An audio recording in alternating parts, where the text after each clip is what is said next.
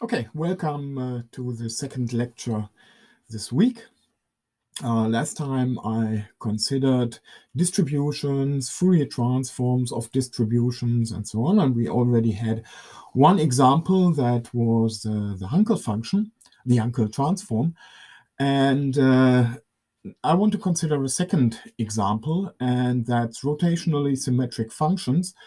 And this will lead to a geometric interpretation of inversion formulas for the radon transform. Unfortunately, I need another tool for this, and this time I need to grab something from that you may be familiar with from function theory or ordinary differential equations, and that's Bessel functions. And since I'm not sure that everybody knows what it is, let me give you a very short, very brief introduction, and I will later just use the box that I'm preparing now. Okay, assume that f is a function from C to C, and define the complex function by f of z as e to the x times z minus 1 over z times 1/2. So this is a 1 over z, and this is 1 over 2. And let x, usually in R, fixed. Now, defining this, there's a 1 over z up there, so we have something like e to the 1 over z, so definitely f has an essential singularity at 0, a pole of order infinity. But everywhere else, it's just holomorphic, it's differentiable, everything. So excuse me. So the Laurent series exists, and we can write it as f of z equals to sum over all n, j n of x, z to the n, where g n of x are now the Laurent coefficients, and of course they depend on x, since x was a part of f.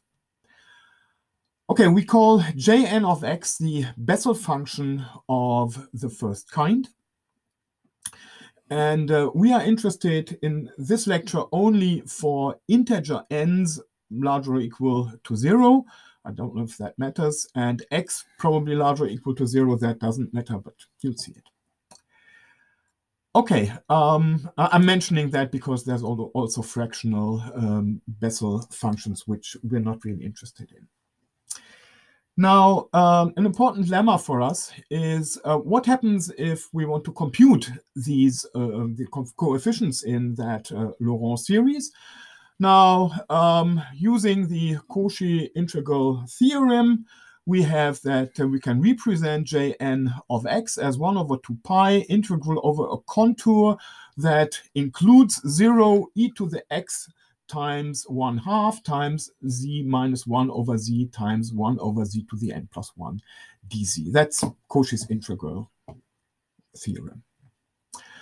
Okay, we choose as a contour a complex circle around 0 with radius 1. So we take z of phi as e to the I phi.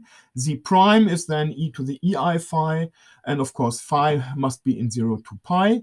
And I already note that in this case, 1 over 2 z minus 1 over z, that's 1 over 2 times e to the I phi minus e to the minus I phi, which is exactly the same as I times the sine of phi.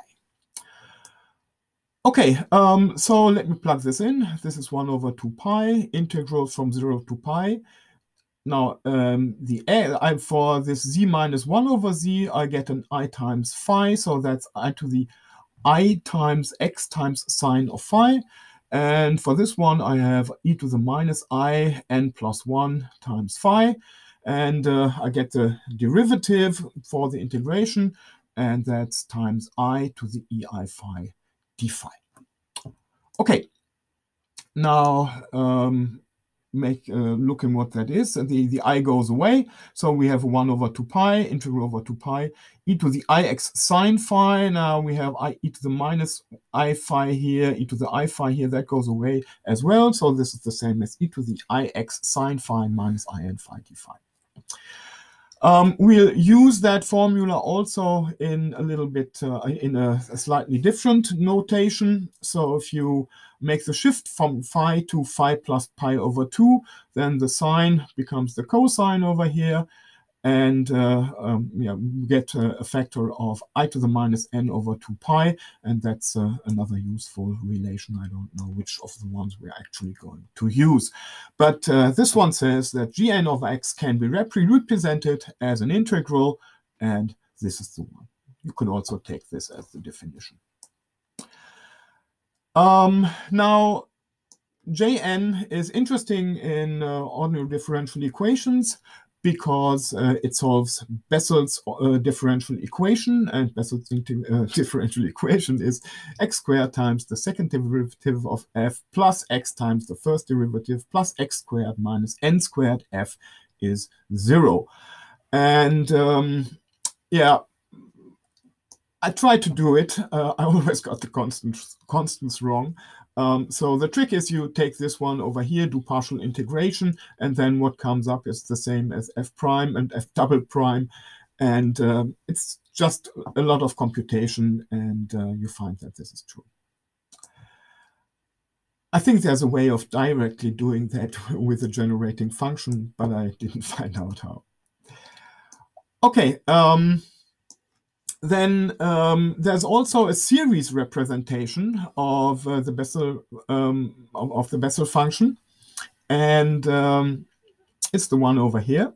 So Jn of x is sum over all m, this time from 0 to infinity, minus 1 to the m, x over 2 times 1 to the n plus 2m, times 1 over m Fakultät times n plus m, gamma function of n plus 1 times gamma function of n plus m plus 1.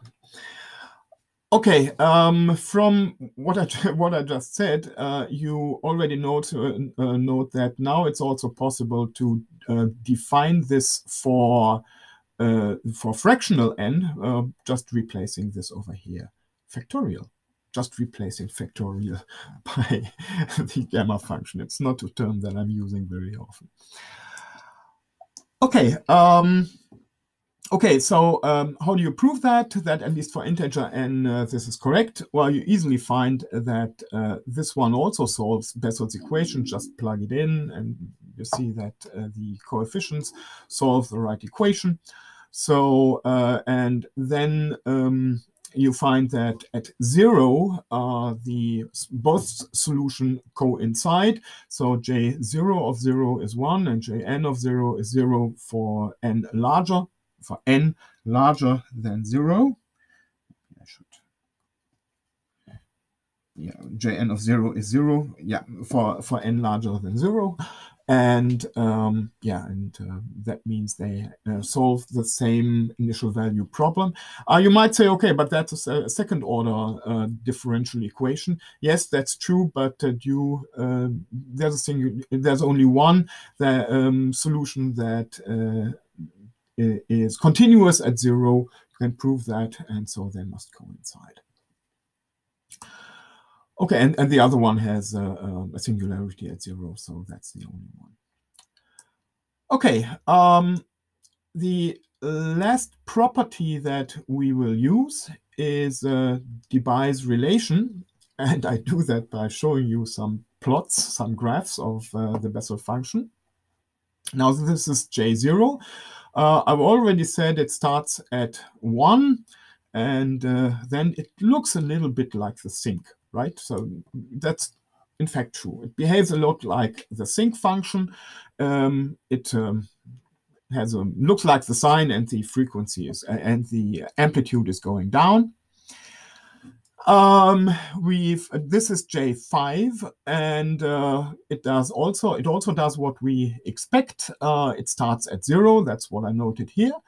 And there's one thing, it's almost equal to 0 on that small interval over here, and I think it's hard to see, but that's roughly the interval from 0 to 5, and then it becomes bigger.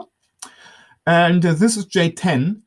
And same thing. I mean, it's almost 0 here in this interval around 0 up to 10. and then it becomes bigger. And that's what is known as Debye's relation. And that says that Jn of x is roughly 0 for x smaller than n. And you see, well, it's not completely true, because when I approach n, in fact, Jn of x can be quite large. But when we use it, we'll take note of that. But the simple, just to put it in a simple way, then Jn of x is roughly 0 for x smaller than n. This is something you can actually keep in mind. I have no proof for that. It's not that simple. And I think you find it in Bell's book on special functions, which I don't have available right now. Maybe in Dieudonné, I don't know, but at least you find the relation everywhere. So I believe that it's correct. Okay, so now we have everything in place, I hope, and we'll get to the Fourier transform of rotationally symmetric functions.